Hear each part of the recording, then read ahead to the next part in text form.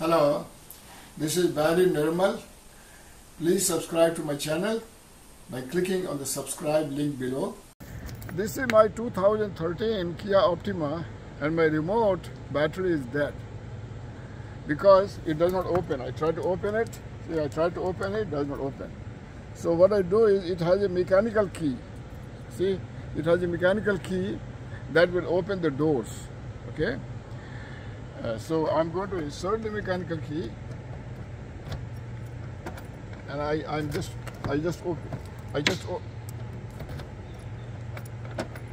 it opened all the doors. Now I can the door is open, but the car will not start because the remote does not have battery, right? So I will show you how to start the car, okay?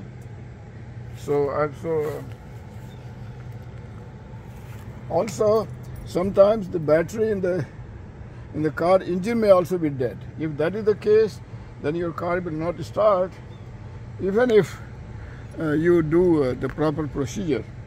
But at least you could open the doors. I can open the hood and give a jump to the battery and make it live. But let me show you how to start the car if your remote battery is dead. Okay. So I'm inside the car, and of course the car will not start because it says in the dashboard, insert key not detected. Okay. So in the glove box, I open the glove box. There is an opening there. See there is an opening there. See this remote.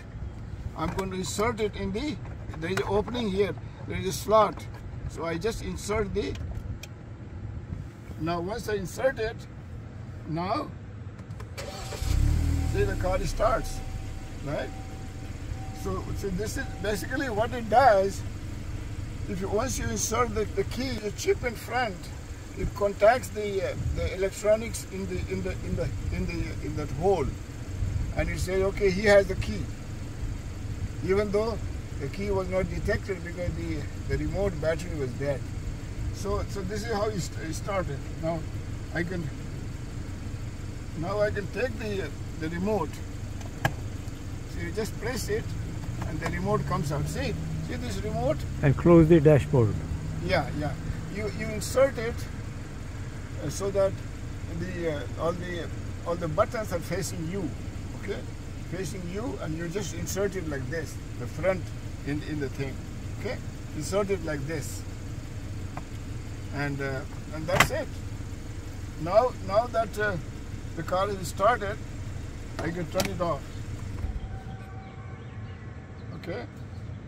And of course, next time I have to start it, I can put this key or the remote in the hole, start the car, drive somewhere, and then I can leave this remote in there. Once it's off, but I have to lock it. I have to lock the doors with the mechanical key. If you don't lock it, somebody can get in and he can start the engine. Or I can just take it out and insert it when I need to start. Okay? So this is how it works. So there is one thing to remember. I had lots of hassle because we had put a decoration on top of this remote. So it covered the back and the front. Of course, it left the buttons, alone. But because of this decoration, when I tried to insert this in the hole, it did not fit in because the decoration made this thing big. So if you have put a decoration on your remote, you have to remove it, okay? And removing it is very easy. You see this hole here. There is a hole where the mechanical key goes, and there is another hole here. You just insert a screwdriver in the big hole and twist it. So the whole thing will open from the middle. The whole thing will open, and you can remove the decoration, and then you start the engine. Hello, friends. Now that we know that the battery in this remote is bad, is dead, we have to remove the old battery and put a new one. I will show you how to do it. Okay. So we have a mechanical key here, so we remove this like this, and then there is a hole here in which the key goes, and next to it is a little larger hole, not too deep. We put a screwdriver into this and we twist it. See, once we twist it, it starts to open up.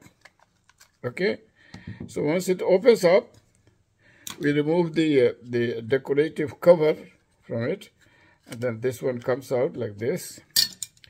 This one comes like this, out like this, and then this one here has this is the battery.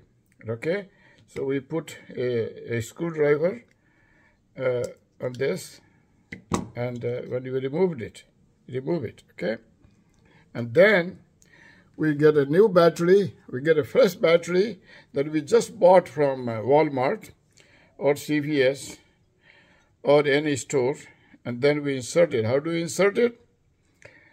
We put the side that has plus, the positive. See, this battery is CR2032 Energizer. So we put the side that has plus, we put it down, okay, and we close it. We just press on it. It closes, and then we take this cover, right, and we just put on top of it, and then we press on it. That's it. This one, basically, now the remote has new battery. Okay. Now I will show you how to check whether the battery is good or bad. See, we take out my multimeter, okay, and we turn it on, okay, and then the multimeter has two leads, plus and minus. So we take the battery, okay, take this battery, and we one side goes the other side, and then this one, and then the multimeter shows 3.07. That means it's a good battery. Okay. Now, if the voltage was 3.0 or below, that means it's a bad battery for starting the car. The battery voltage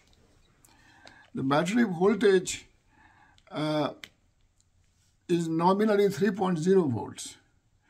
So a very good battery will be something like 3.4. A bad battery is 3.0 or below, or even 3.01, 3.02 is bad. So the best thing is get a fresh battery. Don't use a battery that's lying around in your house, or a battery that you bought a year ago and you just stored it in your house, because over time the battery will degrade.